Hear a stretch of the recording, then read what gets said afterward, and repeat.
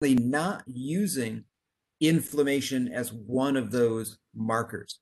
So we believe that based on the information that's come out now, within the next year or so, that that's going to change and that we're going to have a new risk factor that they're going to be talking about. So in the old days, before a couple of years ago, we had drugs that could reduce people's inflammation, but they also did other things. So we talked about statins, and those statin drugs to reduce your bad cholesterol can also reduce inflammation by a little bit. And then the ACE inhibitors and the ARBs that were good after a heart attack also reduce inflammation by a little bit. And then aspirin reduces your inflammation by a little bit also. Okay, so it was hard to tease out whether or not you were getting any of the benefits from this C-reactive protein, or whether or not the benefits were due to something else, and that you were just getting this anti-inflammatory effect that wasn't really changing the natural course of anyone's disease. That changed with the release of this clinical trial called the CANTOS trial, which was a very large trial in people who had recently had a heart attack, recently had a stroke, or other atherosclerotic cardiovascular disease qualifying events. And they took those people and they put them on this monoclonal antibody called canakinumab or placebo. And they had them on for a significant period of time. And then they looked at the development of atherosclerotic cardiovascular disease. And we'll show you the results on another slide. But let's look at who the people were. 88% had had a heart attack within the past 30 days. Most everyone had hypertension. And then a lot of people were already being treated with drugs that could slightly reduce the risk of inflammation. So we're talking about your ACE inhibitors or your ARBs, your statins. There were also people who were already on beta blockers, people who were on antiplatelet therapies. And remember that, we said that that threshold, okay, being above 3 is particularly important in terms of inflammation. These people were up above 4. So they had very high CRP concentrations at baseline. And then another trial came out a few years later, which was very, very similar to the CANTOS trial, called the COLCOT trial, except it used a drug that people had used for many, many years for the treatment of gout, colchicine, right? So here was a pain reliever, an anti-inflammatory pain reliever for gout that they were trying for this disease also. So what did they find in these two trials? Well, what they found was that in both the CANTOS trial and the COLCOT trial, that you could reduce the risk of a heart attack, stroke, or the other combined atherosclerotic cardiovascular disease cause deaths with the use of those products. So somewhere between a 22% and a 33% reduction in those risks, on top of being on a beta blocker, on top of being on a statin, on top of being on aspirin, and on top of being on an ACE inhibitor or an ARB that is already providing you with proven mortality benefits. So this is a really important finding, because even if you're on all of those other drugs, reducing inflammation with one of these two therapies is very effective. Now, the mechanisms of action are a little bit different, but ultimately they're impacting this inflammatory cascade at different points and reducing overall inflammation that's helping to stabilize that aspect of the patient's artery walls. So if you were going to choose which of these two you wanted to use, I probably would suggest colchicine because it'll cost you $800 a year versus canakinumab, which would cost more than $200,000 a year. So canakinumab is a drug for an ultra rare disease that's caused with a lot of inflammation, right? So it's only supposed to be used in several hundred people. So it's priced because of the small population that it's being used in. But, they did this clinical trial because they wanted to use it as a proof of concept, not because it was actually feasible to be using it in a very large population. So they went through afterwards and they did specifically this colchicine trial because they wanted something that you could use and to see whether or not it would give you a similar level of benefit. And it did. The colchicine results were very good and open up the possibility that this could be a new treatment option for patients who had atherosclerotic cardiovascular disease. So some people will be asking themselves, well, I know that non-steroidal anti-inflammatory drugs have the word anti-inflammatory in it. So that's be things like ibuprofen or naproxen, right? So your Motrins and your Aleve, if I took that, would I be reducing my risk of having a heart attack, having a stroke, or having those leg issues? And the answer is no. Because in addition to reducing inflammation, these drugs increase your blood pressure. They decrease your ability to get rid of salt in your urine. And so some of those negative effects that can increase the risk of heart disease help to take away the beneficial effects of decreasing inflammation. Now, aspirin, if you're using a relatively low dose, so less than 1 aspirin per day, and you could use up to, so that would be 325 milligrams. Using anywhere between 81 and 325 milligrams is not going to give you very much blood pressure increase. It's not going to be reducing your kidney function by very much, and you're going to get this good antiplatelet effect along with some anti-inflammatory effects. So aspirin is going to give you two things that are good without the bad things that you can get from ibuprofen and naproxen. Okay. All right. So the question would become, well, if I have lupus and I have rheumatoid arthritis or I have psoriasis, and they're putting me on one of these expensive drugs that can cost $50,000 a year or $30,000 a year in order to be able to treat that, do I need to take colchicine? And the answer is we don't know. It may very well be that the potent anti-inflammatory, expensive anti-inflammatory drugs that you're taking with these biological drugs may be all that you need, and we need to do a little bit of additional research. Okay. So the answer is likely yes.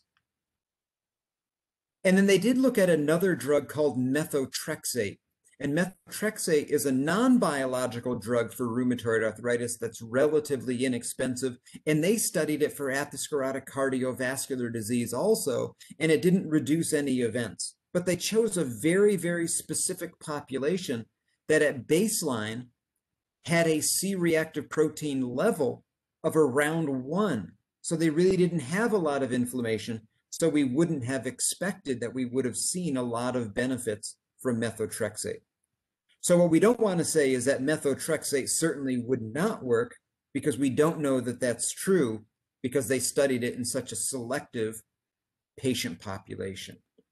What they were really trying to find is that if you had relatively low inflammation and you reduced it to super low levels, did you get additional benefits? And the answer seemed to be no. So hopefully they're going to be repeating a trial that's like this with other less expensive anti-inflammatory options, and then seeing whether or not they can reduce patients' risks also, because, not everyone can take any anti-inflammatory drug. There's some contraindications and there's some side effects that some people will get on one that they may or may not get on another. And having a couple of different options gives you some extra tools in your tool belt that you can use in individual patients. So that's the end of the first part. And then we'll turn it over to David to open it up for the question and answer section. Hey, thank you. Just to remind everybody, the easiest way to ask a question is to unmute yourself temporarily by pushing down the space bar, ask the question, and then release it. So I'll open the floor to questions, and I have a question. Should we ask our doctors when we have our annual physical to test for C-reactive protein, when they do everything else? Yeah, I think if you have had a stroke in the past that was an ischemic stroke, if you're having intermittent claudication in your legs, if you have angina or if you had a heart attack, that it's an interesting thing to or an important thing to ask your doctor at this point whether or not they should also be looking at inflammation. What And if if you're just plain healthy like I am, thank heavens? Yeah, if you're just plain healthy, the benefit may not be worth the time that you would be putting in or the expense in doing it. Right now, they just don't know. There are some studies where they've looked at C-reactive protein to try to decide whether or not they should give people some extra intensity statin therapy or not, and that had some pretty provocative results. So if you're on the borderline right now of getting intensive or only getting moderate intensive therapies, then it could end up being something that can push you over the edge and make the doctor want to give you something that's a little bit more intensive, right? So if you're in the doctor's office and what they're saying is, well, this could really go either way based on you, but because of this reason or that reason, maybe we're going to go with moderate intensity therapy. It could be a good discussion to have with your doctor to see if they have thought about this test, because if it comes back and it's really high, then maybe they should be going a little bit more aggressive. But for most healthy, regular people, it isn't something that you would have to ubiquitously add to those labs. Could you go into more detail about rheumatoid arthritis and its relationship to heart health? Yeah, so they know that people that have any of those inflammatory disorders, all other things being equal, that your risk of heart disease is about doubled what it would be if you didn't have those other diagnoses. And those people have very high C-reactive protein concentrations. Almost everybody is over 3 as a result of that chronic inflammation. But a lot of the drugs that they will use, things like Humira and all those other tumor necrosis factor blocking drugs, or the interleukin-6 blocking drugs that they use, are already potent anti-inflammatory drugs. So we would assume that they would do the same kind of thing as canakinumab and colchicine, even though their mechanism of action is a little bit different. They're still blocking that inflammatory cascade. So I think one of the good things that came out when we looked at the combination of the CANTOS and the COLCOT trials is that two drugs that worked in a very different way in order to be able to block inflammation potently both had a beneficial effect. And that suggests that it's the blocking of the inflammation rather than the specific way in which you would block that inflammation that would be worthwhile. Is cortisone still used as a medication for rheumatoid arthritis? Is which drug? Cortisone.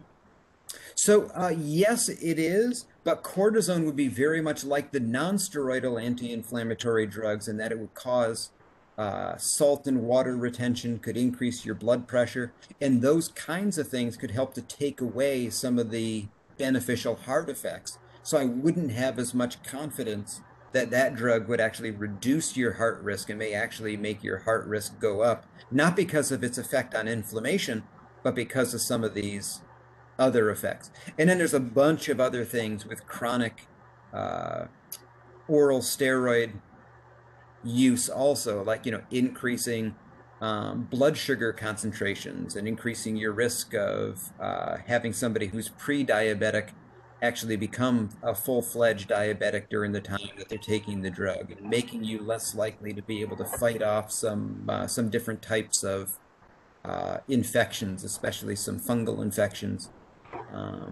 That would make that not be a really good first-line agent. So in the old days, before they had biological drugs, you would use something like methotrexate or azathioprine or gold therapy, where they would actually inject you with gold. That sounds very expensive, but When that wasn't fully effective, they would use steroids, just the minimum that they needed to give you back your functioning, even though they did a lot of other bad things to you, including, helping to demineralize your bone over the course of time, increasing your risk of osteoporosis.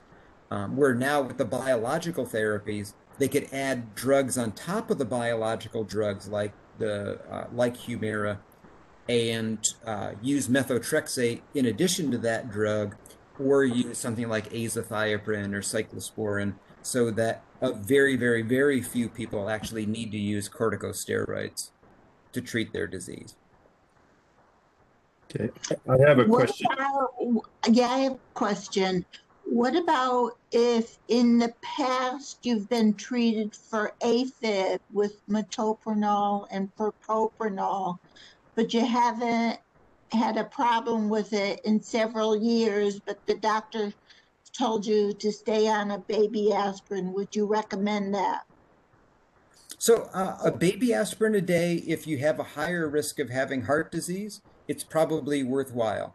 They know that people who just hit the age of 50, in the old days, they said, well, if you're 50, you should start taking a baby aspirin because of that. Even if you had no previous heart disease. They're not making that recommendation anymore because they've done large clinical trials where they've used that strategy, and they saw that the risk of GI ulceration, some of the risks of bleeding associated with the aspirin, actually became a wash with the benefits that you were supposed to be receiving. But it sounds like you might have some underlying heart disease, and a baby aspirin is a good thing to do in that case. Thank you very much. You're welcome. Professor, I have just a follow up on the baby aspirin. Yeah. I have diabetes, so my doctor has recommended that I take a baby aspirin. But could you just elaborate a little bit more on those gastro issues? Because I've been taking it for quite a while. Yeah. So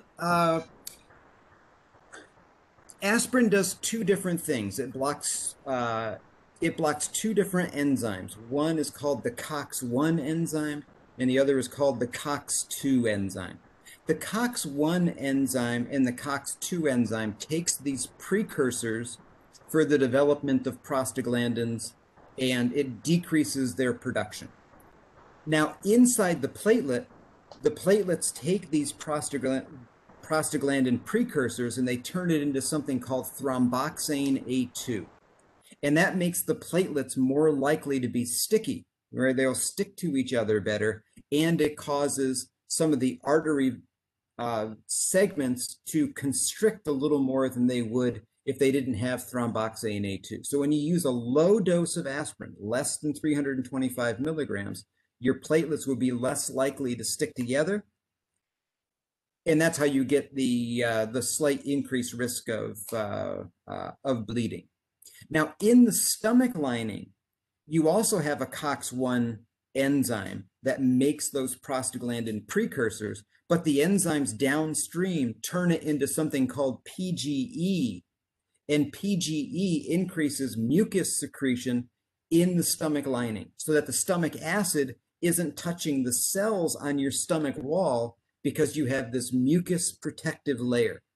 So when you're taking aspirin, you have less protective mucus and you have an increased risk of developing an ulcer. If you've been taking it for more than 3 months and you haven't had an issue at that dose, then there's a very good chance that you can just continue and that your risk is going to be relatively low. Now, some things can change that. If your life suddenly becomes incredibly stressful and your acid levels are going up, or something else happens that ends up, causing some damage to your stomach lining, the aspirin could help to worsen the amount of damage that you would get in the future. But in general, the risk is mostly within the first few months of therapy. And if you haven't had an issue, then chances are you'll do relatively well. Okay, thank you. Anyone else have a question? And just remind people, if you're on the phone, *66 will unmute you. And Professor White will also have questions at the end. Okay, Yes. I have another question about statins. I read somewhere that the research was only done on people with heart attack issues. What about people who are perfectly healthy? They should not, what do you think about their taking statins? Yeah, so there's two different classes of clinical trials that have been done. The first clinical trials are in people who had proven coronary disease. Most of those people have already had a heart attack, or they already have angina, and they call that secondary prevention. And they show that you could significantly reduce somebody's risk of dying by about a quarter. Then they did another series of trials where they looked at statins in people who had high risk of having cardiovascular disease, but didn't have cardiovascular disease at baseline. And those trials showed that you could reduce the risk of atherosclerotic cardiovascular disease by about a third, but the trials were not powerful enough individually to show that you could reduce somebody's risk of dying. But when you took all of those individual trials, the biggest three were called the AFCAPS and the TEXCAP study, the West of Scotland study, and the lipid trial, and you put them all together, with the increased power, you were able to show in a meta-analysis that you could also reduce somebody's risk of dying with that also. So statins are really, really good for people who have high cholesterol, whether or not they have heart disease at the present time or not. The dose that they'll pick for you is going to be related to your risk of developing heart disease over the next 10 years. And you can go online and put in the American Heart Association risk calculator, and you can put in your own risk factors, and it'll tell you what that risk is. So if you have high risk, then they'll want you to have an LDL level or a bad cholesterol level that's below 100, right? And then if your risk is moderate, then they would want you to have it be around 130. And then if your risk is much lower, then it would be around 160. So they'll choose the intensity of therapy that you need based on what your underlying risk is going to be. Does that make sense? But I'm very, I don't like to take drugs. I'm very lucky. I don't take any prescribed drugs, and my bad cholesterol is just a little bit too high to please my doctor, but I just can't see taking the risk of taking a drug. Yeah. So, the thing is though that the data is actually pretty good, that over the next 10 years that you'll get more benefits than you would have risks, especially if you could take one of the drugs at like a lower intensity that might get you some of those benefits. So, one of the first things they'll try for some of those people is some lifestyle modifications. But there are some people that genetically, even though their diet is good, even though they're exercising, it's still a little bit too high, right? And I think that, one of the best things when you're talking to people is that, once you have a heart attack or once you have a stroke, there's going to be a part of your heart or there's going to be a part of your brain that's going to be damaged, and you're not going to get that area to work fully normal again, right? And we don't know when that's going to happen. All we know is that your risk of having something like that happening is at a certain percentage, right? So if you go in and use the risk calculator, you can look at the overall risk and then try to see, well, what would happen if my risk was reduced by 30%, right? So if I had a 5% risk and it went down to a 3% risk, is that a risk that I'm willing to take in order to be able to justify using that drug?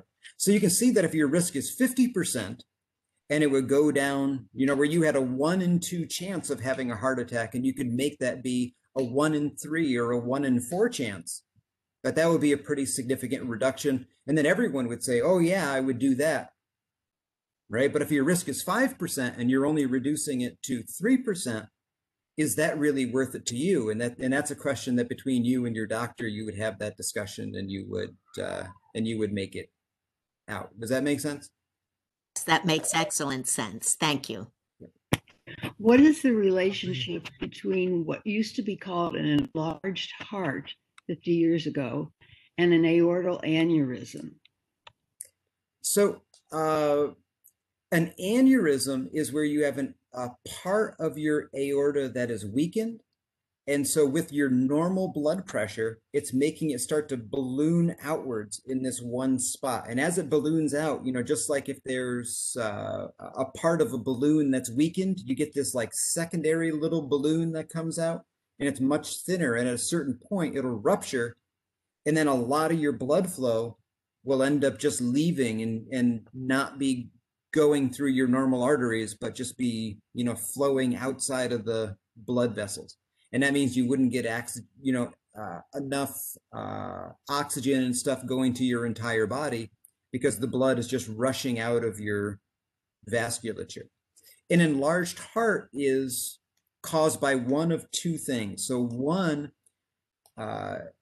if you look at a chest x-ray and your heart is big, but then you do an echo, and the echo, you like cut the heart in half and you look at it, sometimes the heart is really big and the walls are really thick, and they call that hypertrophic cardiomyopathy.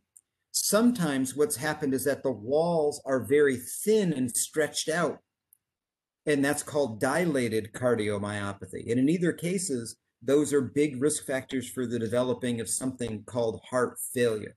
So people who have had hypertension or people who have aortic stenosis very often have a very thickened heart, and they'll be at risk for heart failure due to that. And they would call that heart failure with preserved ejection fraction. Other people have had a heart attack, or they've taken chemotherapy that helped to poison some of their heart, and their heart's not pumping normally. And just all of the blood that's coming into your heart ventricle, when your heart's trying to pump it out, your heart has a problem pumping it all out, and it stretches the heart out and it makes it dilated. And they will call that heart failure with reduced ejection fraction. And they have a lot of good drug treatments for people who have heart failure with reduced ejection fraction.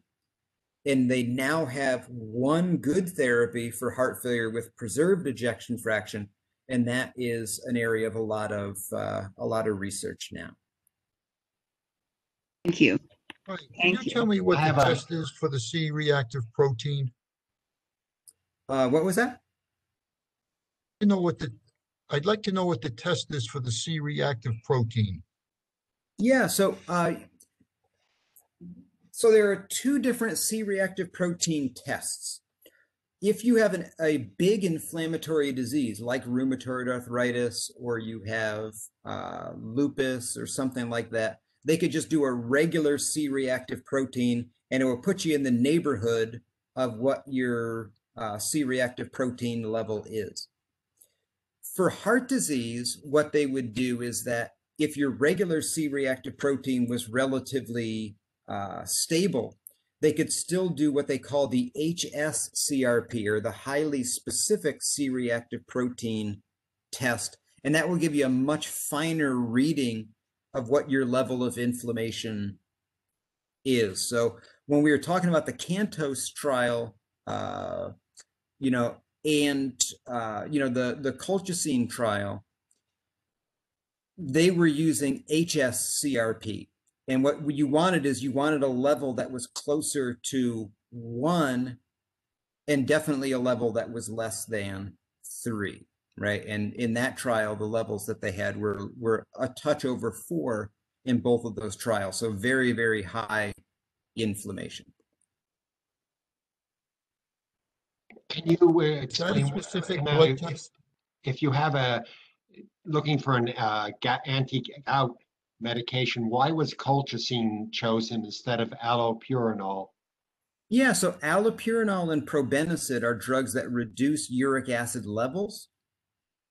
And so they're not an anti-inflammatory drug per se, right? That's actually treating the underlying cause. So when you have too much uric acid, right? Uric acid, when your DNA and your RNA is breaking down, it turns it into uric acid. And if your uric acid concentrations are too high, the crystals begin to settle out of your blood, and they crystallize in low blood flow areas, like your big toe or like in your finger joints. And then your body looks at those crystals and they say, well, that doesn't look like a normal part of me. And the immune system attacks those crystals. And that's what they would use colchicine for, right? To decrease the inflammatory response to those crystals, but they wouldn't make those crystals go away. It doesn't happen in the United States, but there are some physicians and pharmacists and nursing teams that'll go to South America, will go over to Africa, and there'll be people who hadn't seen a doctor in like 30 years or so that'll come in, and their arm will be welded shut. They can't open it or close it because the uric acid crystals have actually settled out in those joints and have welded the joint shut. And there are other people that can move it, but when they move it, it's this horrible grating sound in and out as the joints are pushing past all of the uric acid crystals that they have. And if you put them on allopurinol and you put them on a drug like probenecid over the course of time, you can get rid of a lot of those crystals and you can get back some mobility. Although in most of the people, it's never going to get completely back to normal. Any other questions? Okay, well, why don't we move on to the second session? Okay, great. So now we're going to go from the area where we have a lot of really good large clinical trials with many years worth of follow-up data and into an area that's just starting to emerge.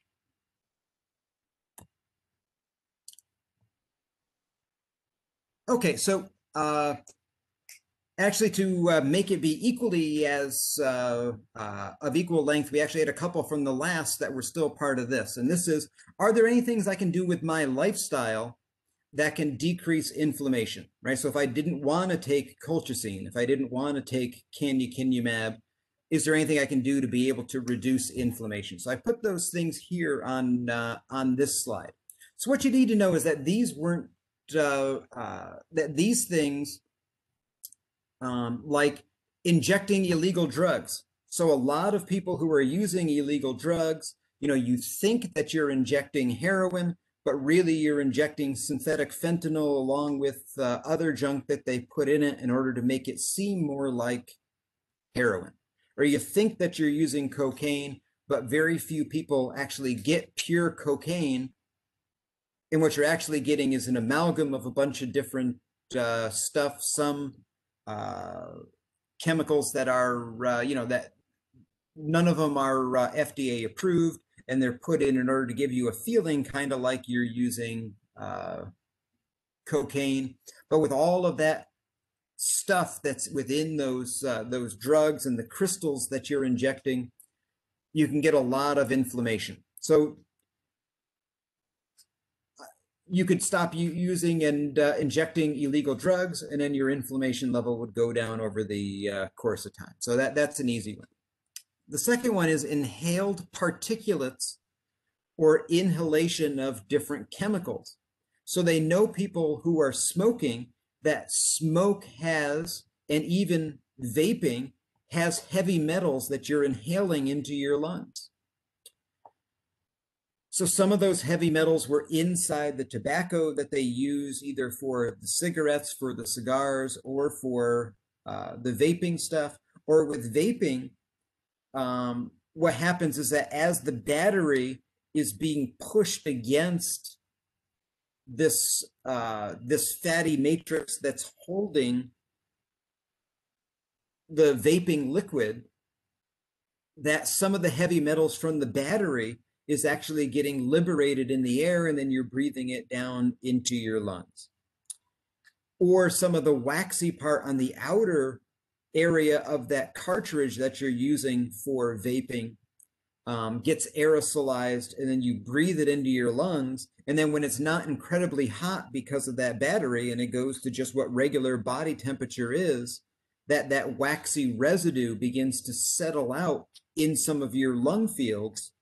and can cause inflammation as your body, responds to having a candle on the inside of your lungs. There are some people that are breathing in a lot of particulates because they live in major metropolitan areas, or because in their house they had lead paint, and the lead paint is, now being, even though they did away with lead paint in the 80s, that there's still lead paint in the air from the paint that they had, from many different paintings ago. Alcoholic and non-alcoholic fatty liver disease, right? So people that chronically abuse alcohol, one of the things that happen is that you get this redistribution of fat into your liver that helps to start to damage your liver, and that can cause body-wide inflammation. People who have very high triglyceride concentrations in their blood. So one of the things that they measure along with your bad cholesterol is also your triglyceride concentration. And if that's really, really high, that can cause you to have non-alcoholic fatty liver disease over the course of time. So what are some of the things that you can do if your doctor tells you that you have fatty liver disease, right? Well, you can limit or reduce your intake of alcohol, which actually has a lot of carbohydrates in it, right? They're fermenting grains, they're fermenting grapes, right? So things that have a lot of sugar, things that have a lot of carbohydrate in it. Limit the intake of excessive amounts of refined carbohydrates and sugar. So making sure that your carbohydrates are coming in the form of something that has a lot of fiber in it, right? Not some of the refined carbohydrates. So eating an apple instead of drinking apple juice, right? Eating something that was whole grain instead of eating something that was like Wonder Bread. Some people that are prone to having ulcers have this bacteria in their stomach that's called H. pylori. And if you treat the H. pylori and you get rid of it, this stomach bacteria, that not only are you less likely to get ulcers, but your total body level of inflammation can also start to go down. For fats, they know that trans fats and saturated fats. So trans fats are the kind that they use in processed type foods. A little bit of concentration in trans fats in something like red meat, but in a lot of saturated fats in things like red meat. So using more olive oil, using more canola oil or flaxseed oil in your baking, and using less things like Crisco or other types of shortening or margarine or butter. So, butter had a lot of saturated fats, so they thought they were doing a good thing by creating margarine. But the margarine was all just trans fats, and the trans fats were found to be equally as bad for your heart once they ended up doing those studies. So by using more olive oil, canola oil, and flaxseed oil, and using less bacon grease, shortening, margarine, or butter, you're going to do better. And then also, obese subjects have more chronic inflammation than leaner people. So weight loss is incredibly hard for people to do and to maintain over time, but it's also a very important thing that you can do for your heart in a number of different ways. It can reduce inflammation, yes, but it can also reduce your blood pressure, can reduce your blood sugar concentration. So in a lot of different ways, weight loss can be very, very good for your heart.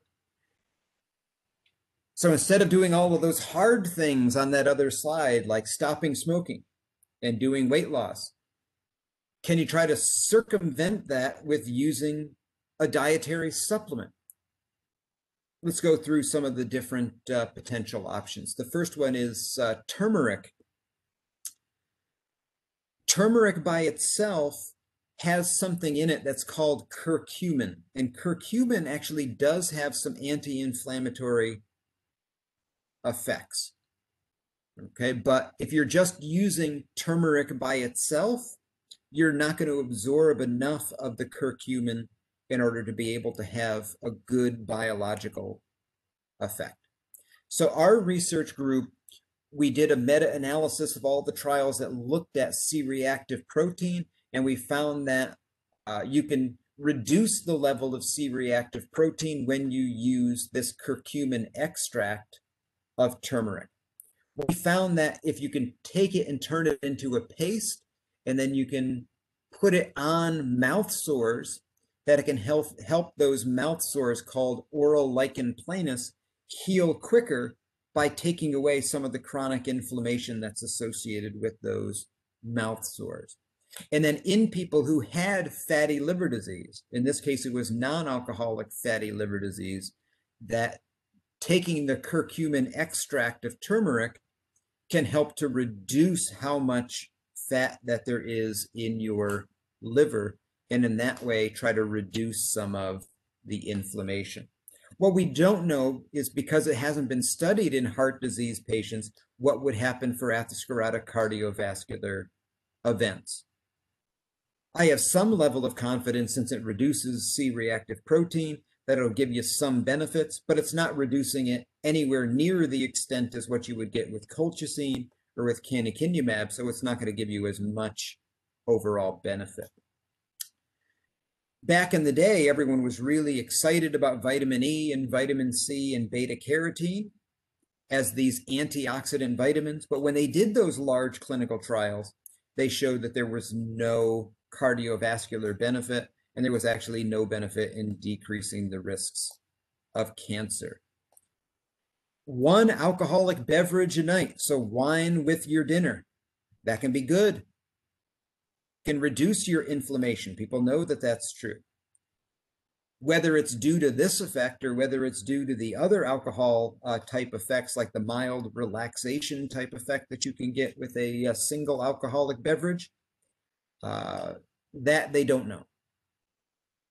But a single alcoholic beverage may provide you with some benefits. If you're going to take more than two, especially if you're a woman, and especially more than three if you're a man, your cardiovascular risk is actually going to be increased rather than being decreased. So if you want to go the route of trying an alcoholic beverage as your anti-inflammatory strategy, one drink a night, right? And one drink is not one bottle. It's not 32 ounces. Okay, it's whatever the standard drink amount would be. So now let's move on to drug interactions associated with inflammation. So here's the one that's a little more theoretical, on the cutting edge, and a little less clear. But I think that you guys will like this overall discussion, because maybe you haven't thought about, when you take a drug, how the drug ends up coming on and working. So here at time 0, you swallow that pill. It doesn't immediately start to give you beneficial effects. It takes a while for the drug to start to get absorbed from the stomach, going through the liver and getting into the bloodstream, so that the blood concentration is high enough that you're going to get a therapeutic effect. So when you take a blood pressure reducing drug, your blood pressure is not significantly reduced by that initial dose for a couple hours after you take it. If you have a headache and you take a headache drug, you're going to get no benefits within the first 30 or 40 minutes, and you're not going to get really good effects for an hour or two, right? Because you need to get a concentration above this minimum effective concentration. As the concentrations continue to increase, you'll hit the peak concentration that you would have during that dosing, and they call that your maximum concentration, or your Cmax. At that point, the drugs are going to start to go down in your body. And when the drug goes below the minimum effective concentration, even though there's drugs still in your bloodstream, it's not enough to give you a good overall benefit. Okay. Now, if your drug concentration went high enough that it goes past the toxic level, now you'll start to have significant adverse effects.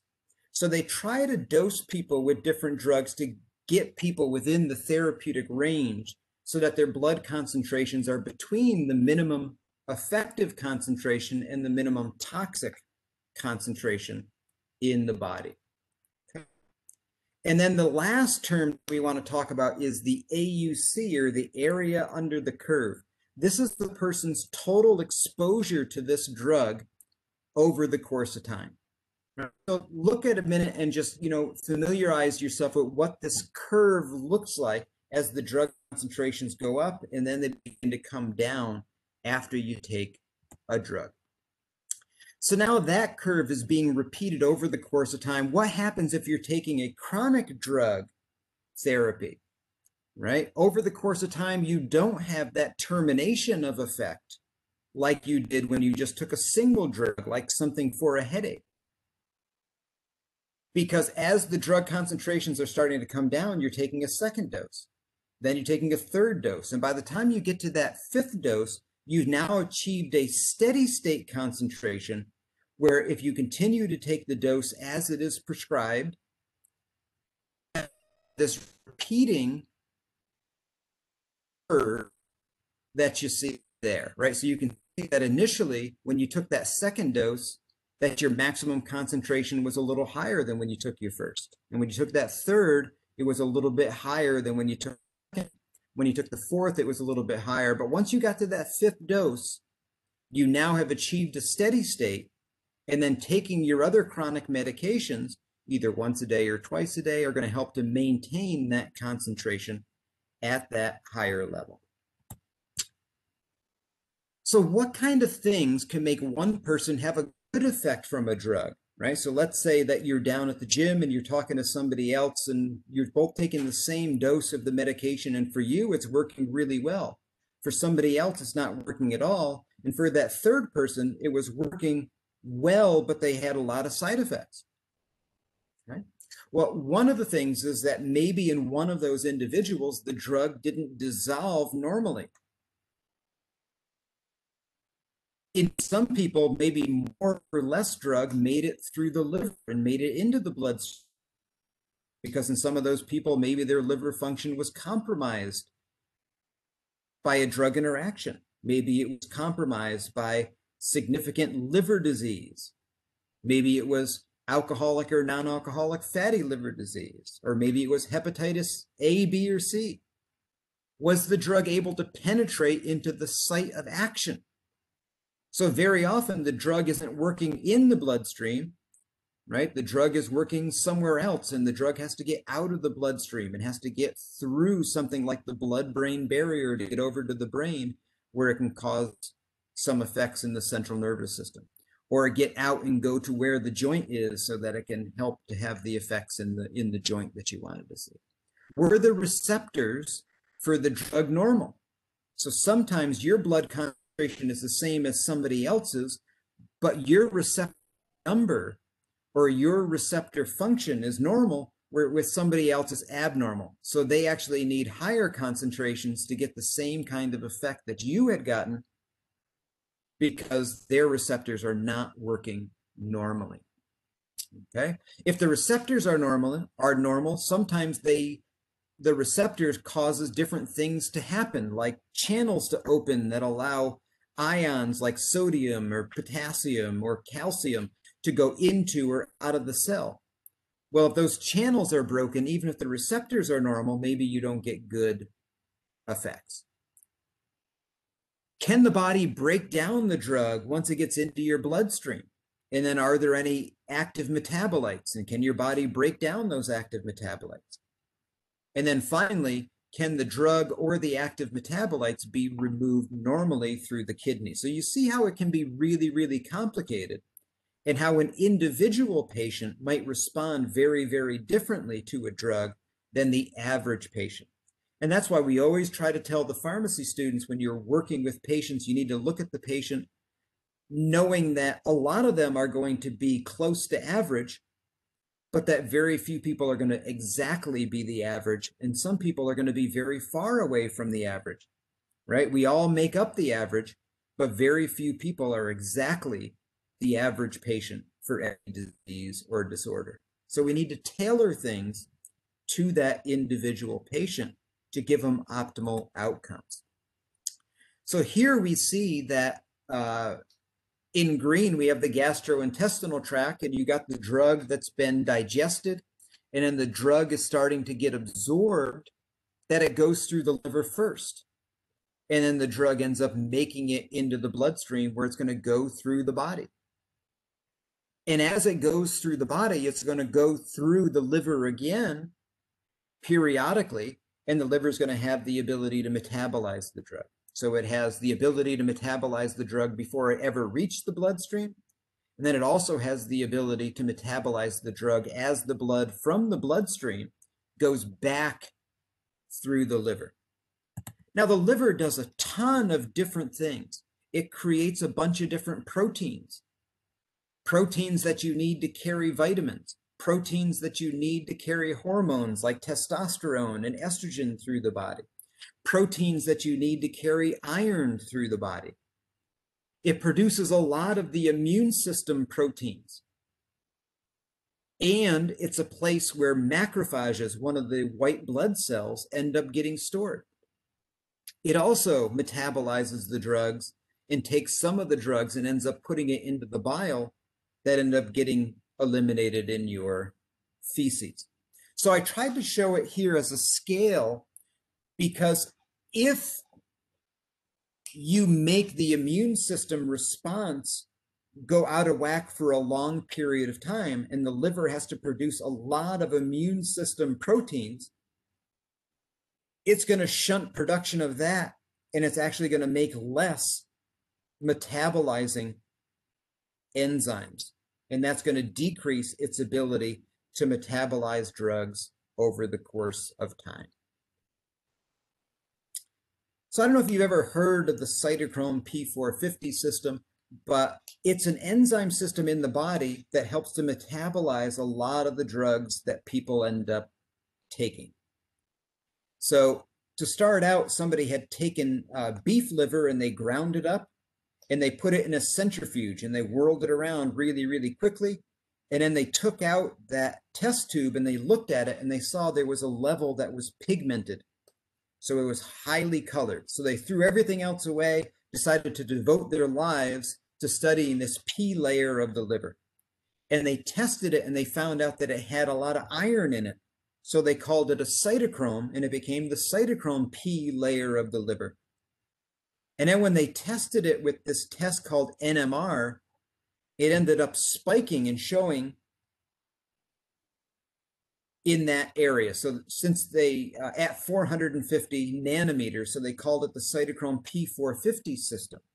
And they found out that this system, they have this iron, and the iron is being held by carbons at these 4 points.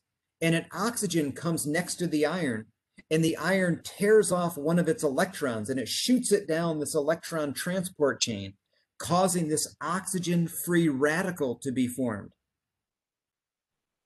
And when a drug comes close enough to that oxygen-free radical, the oxygen-free radical wants to share an electron, and it gets stuck on the molecule. Well, what does that really do? Well, it turns a drug into either an active or an inactive metabolite. So let's say that I'm a drug, and right now I'm giving whatever my pharmacologic effect is out to you. And I'm going through the liver, and I get an oxygen that's stuck right here next to my mouth, and it makes my mouth unable to work. I become an inactive metabolite. But let's say the oxygen is stuck on my arm. I can still talk all I want to, but now I have this oxygen over here. I've been turned into an active metabolite. So if I'm an active metabolite, what really happened?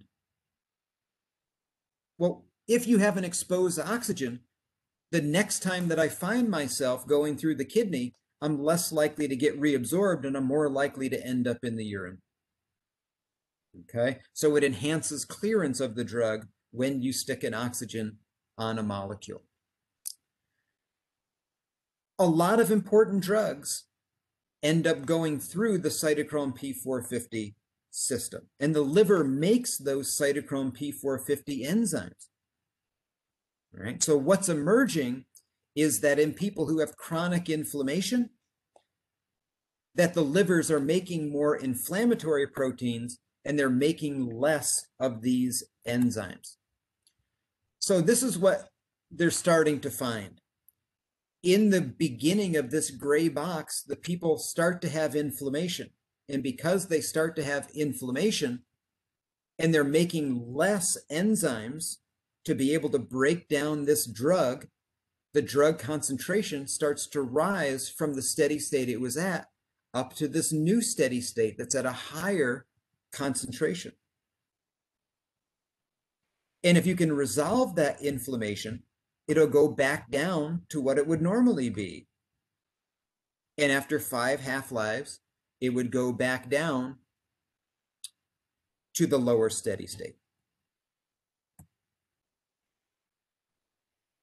In a lot of different diseases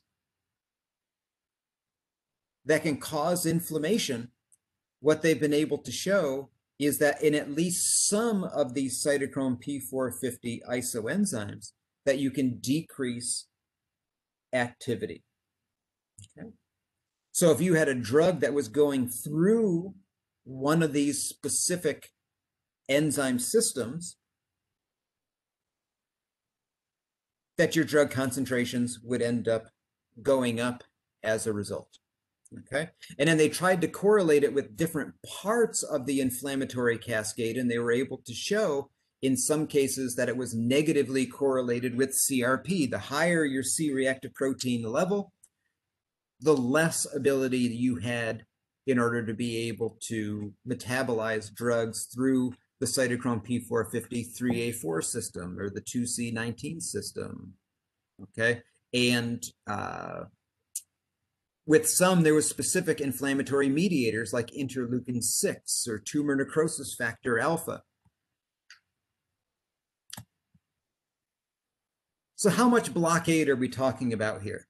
Okay, so the data on the previous slide is data from human studies, but the studies are observational studies. They just looked at this population in that study, or in that population. They weren't experimental studies where they gave some people placebo and they gave other people active drugs and then they looked at it.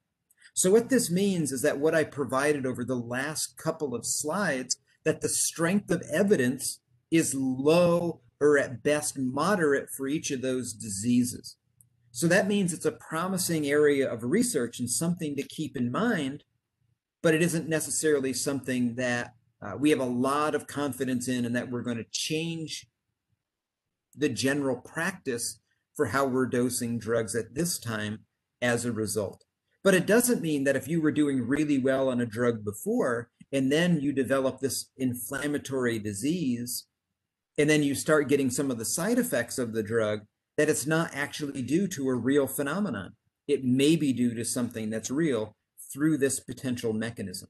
And then hopefully as time goes on and more research is done, we'll know whether or not, or to what extent this is a true phenomenon and how serious this phenomenon is. So with some of them, it was a 20 to 30% increase in concentrations. With others, it was about a 10 to 15% increase in drug concentrations as a result. That's something. If you were right on the borderline of being too high, it could be enough to give you some of those extra adverse effects. Okay, for the average person, it's probably not going to make much difference at all. So many people might not even notice a difference, but other people may notice. So here, what we're talking about is a new area of research that we're starting to look into, especially within the geriatric population. So now we're going to go through, talk about our conclusions. We can now say with a lot of confidence that chronic inflammation is bad for the blood vessels and that the use of drugs that can reduce inflammation potently, like canakinumab and colchicine, that you can not only reduce inflammation, you can also reduce atherosclerotic cardiovascular events like heart attacks and strokes. And that this occurs in addition to all the other drugs that were known to reduce events. We know that lifestyle or dietary modification can reduce chronic inflammation. But we don't know to the extent to which it's going to reduce atherosclerotic cardiovascular events or other negative health events. we can now cautiously say that if dietary supplements can reduce C-reactive protein concentrations and not do something else that's bad, like increasing blood pressure or increasing blood glucose or making your blood more, thicker or more viscous, that those things may also reduce cardiovascular events, but we don't have a lot of that information, so our confidence is a little bit lower. We know that chronic inflammation is a newly discovered cause of people not being able to metabolize some key drugs in the body as well. And it could be a reason why people who did not experience adverse effects before may start to experience some of those adverse effects. So if you have a new inflammatory disorder and your drugs are starting to cause more adverse events, this could possibly be a reason. So you can talk to your doctor or your pharmacist. Okay, so now we're up to our final question and answer discussion, and I'll send it over to Dave, who can open it up for questions. Okay, Professor, that was very interesting, a little complex, but very interesting. So I'll open the floor again. What effect do medications taken after a kidney transplant have on your heart? Say that one more time. What effect do medications taken after a kidney transplant, how do they affect your heart? Yeah, so those drugs are also immune suppressing type drugs. And those drugs, as a result, may be having a beneficial effect overall on the heart. They would be helping to counteract some of the increased inflammatory effects that you might be getting from just having a transplant by itself, right? So is it making you better than if you never needed to have a transplant? Probably not.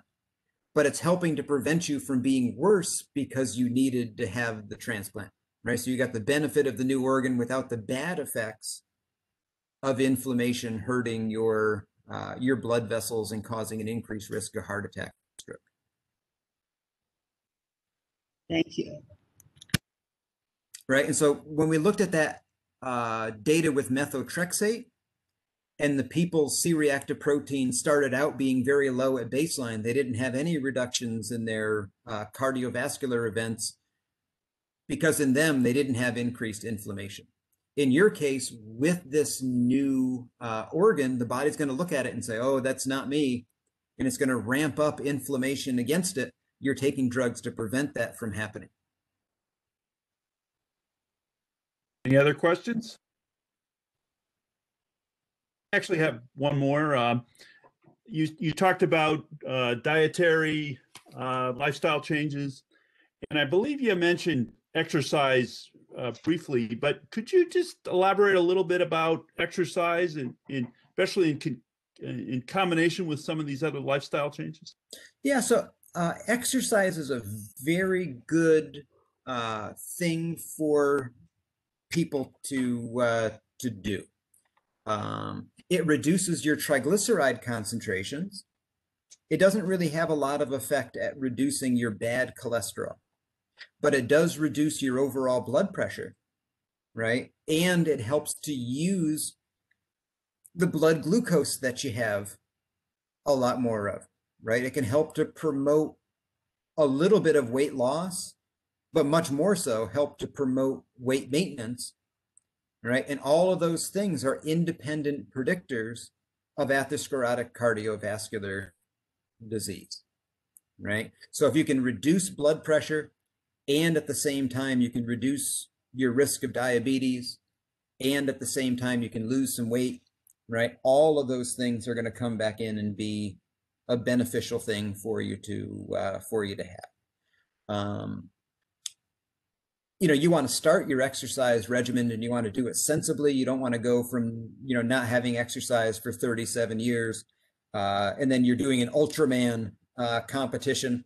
That's probably not really good. The other good thing about, or very interesting thing about exercise is that for people who do no exercise versus people who run up to a 5K, that your overall risk of having heart disease or your risk of death actually goes down. But as people start to go above 10K and start to go into doing marathons and ultra marathons, you actually begin to lose some of the beneficial effects of exercise. And they believe that what's happening is that they're overstressing their body. And through that overstressing, they're actually damaging things like their heart, right? So we've all seen the ads, that, pain is weakness leaving the body. Well, no, pain is actually a good indication that you kind of gone where you should be. And now is the time to back it down a little bit, right? If your elbow is really, really, really sore and you just keep doing what it was that you were doing before, you're going to have more damage to your joint than if you listened to the pain response and you didn't do it, right? So a little bit of discomfort may be okay. If you push through it, you have to talk with your your doctor, your physical trainer, for what is good feelings of pain, which is what is versus what is bad feelings of pain.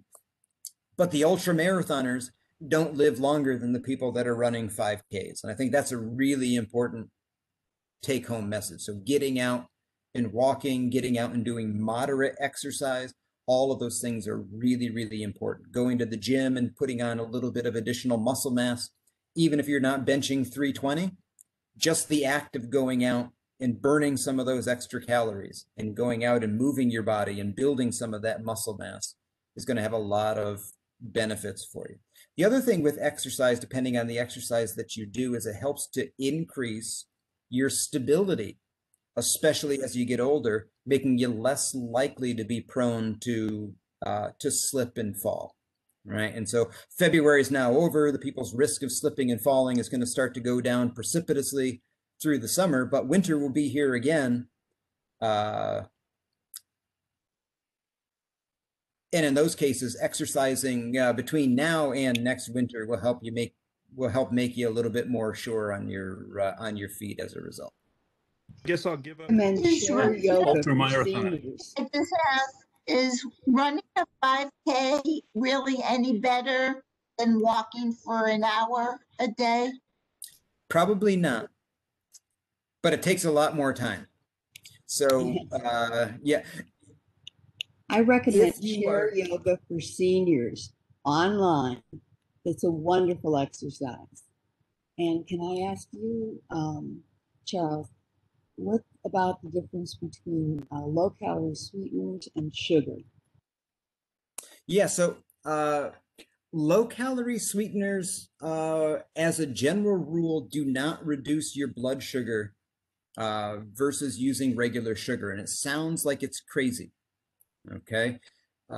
Because one has calories and the other doesn't have calories.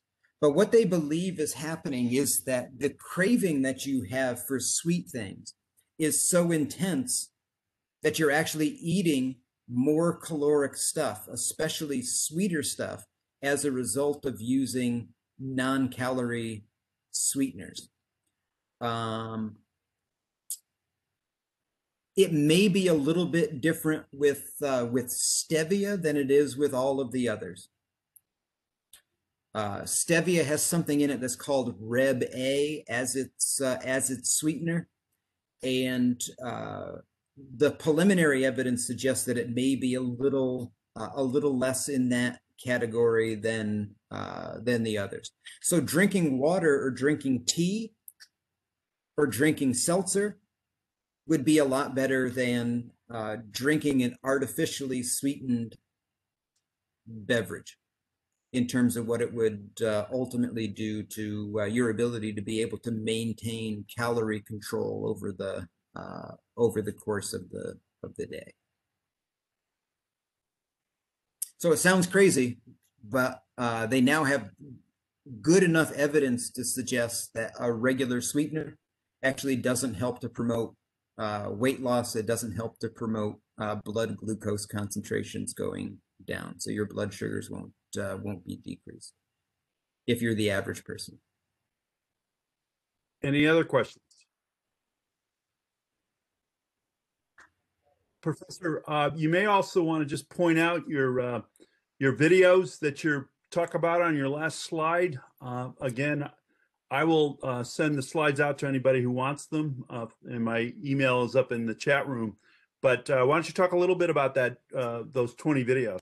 Yeah, so we have students that have been working with me and another faculty person in order to put out information about the COVID-19 vaccine. So if you want to know whether or not the COVID-19 vaccine is made out of fetal tissue, if the COVID-19 vaccines have formaldehyde in them, if it can change your DNA, right? Each of these are individual questions that we go through and answer.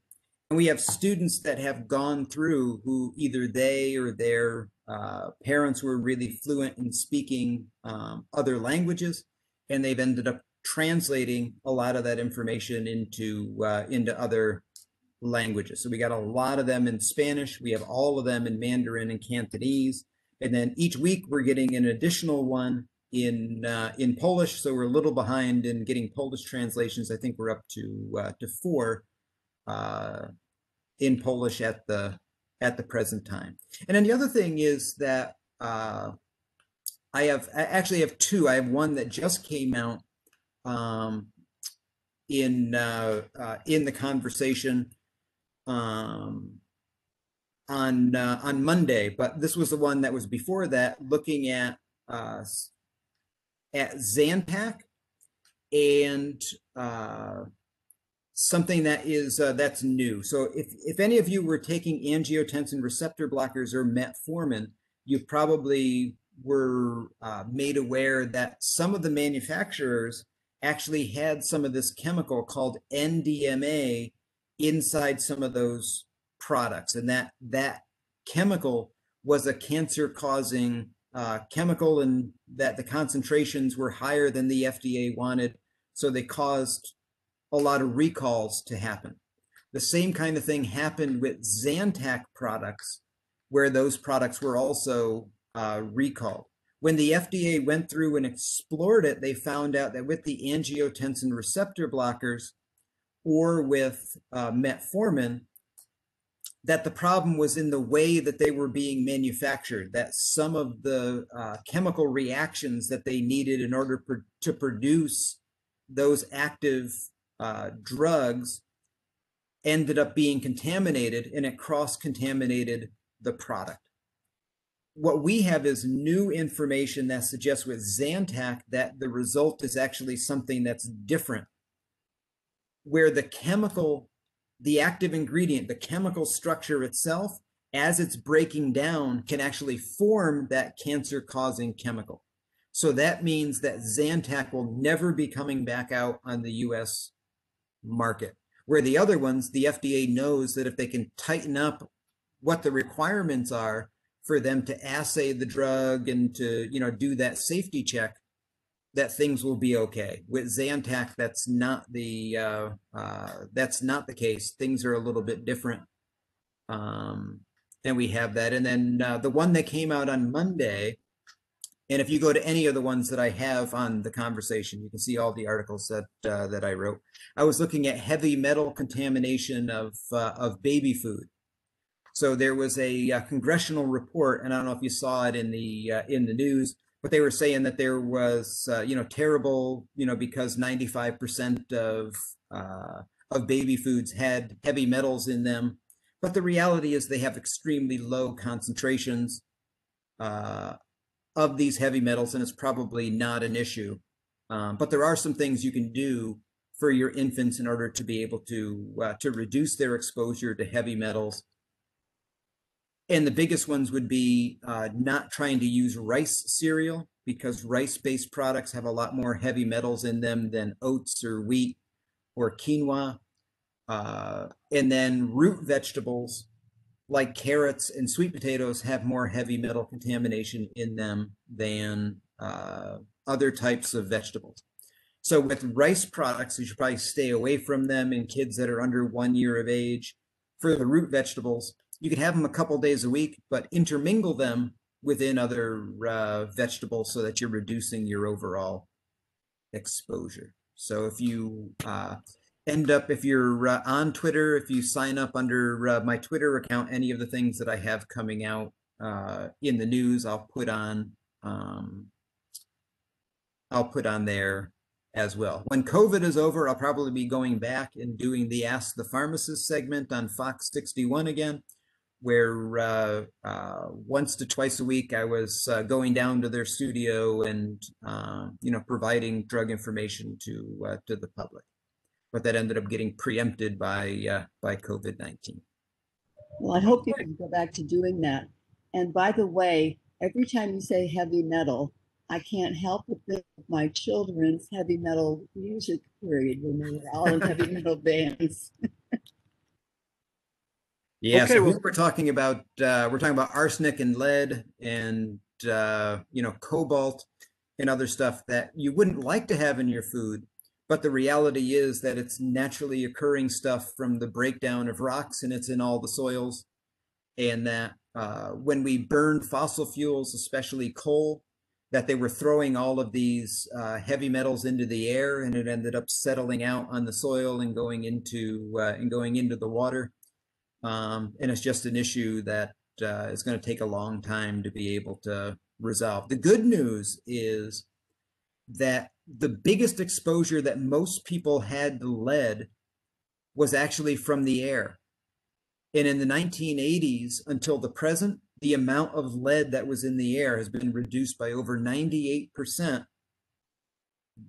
by taking lead out of a lot of products, including gasoline, and the filters that they now have on many of the coal firing plants, and then diversifying the energy that we're using away from coal into other things. Even natural gas, even though it's still a fossil fuel, has a lot less heavy metal contamination when it's burned than the others. But of course, renewables, not throwing heavy metals out into the environment as well. Okay, well, that's great news on that front, and we'd like to thank you again. A very informative talk, and we'll close the session. So thanks again, and hopefully we'll see you at a future date, but live. Sounds very good. I'll be glad to see you all then. Thank you for your time. Okay, great. Thanks.